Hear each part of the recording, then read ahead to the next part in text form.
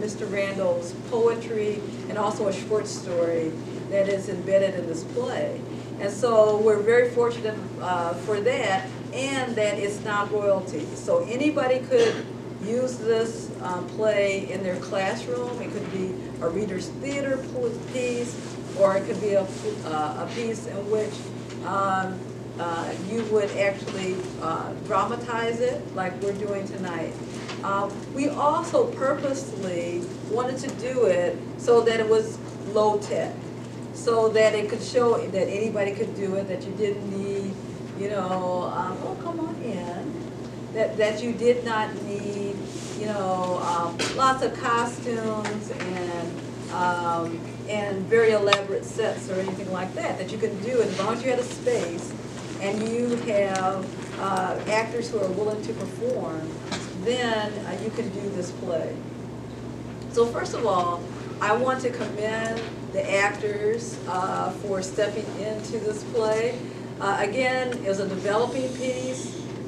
They helped with lines, and I told them that when we do upload the script to the website, then I will also put their names there too, because they helped develop it and it'll look nice on their resume.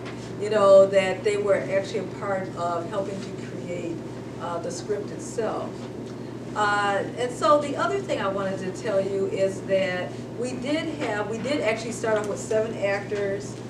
We lost one because one got grounded. And so there will be a few times that you will see some actors with books, and that is because they had to take this other part. So please be aware of that. But to me, that's still in keeping with the fact is that, you know, this can be a reader's theater piece also. And so, you know, I really don't feel it would detract from it. They have worked very, very hard. They have worked hard on this. And so tonight we're going to film it. If you are a parent or a guardian of one of the young people who are under the age of 18, I do have waivers, and so if you see me afterwards, if you could get one of the waivers so that we can upload it, and you're free to use the film. The actors can use the film any way that they would like to. Okay, so the last thing I want to say is that this is a presentation of the youth program of Plowshares Theater Company.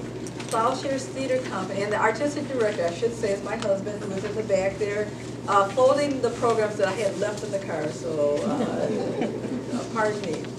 But Plowshares Theater Company is Michigan's only professional African-American theater company.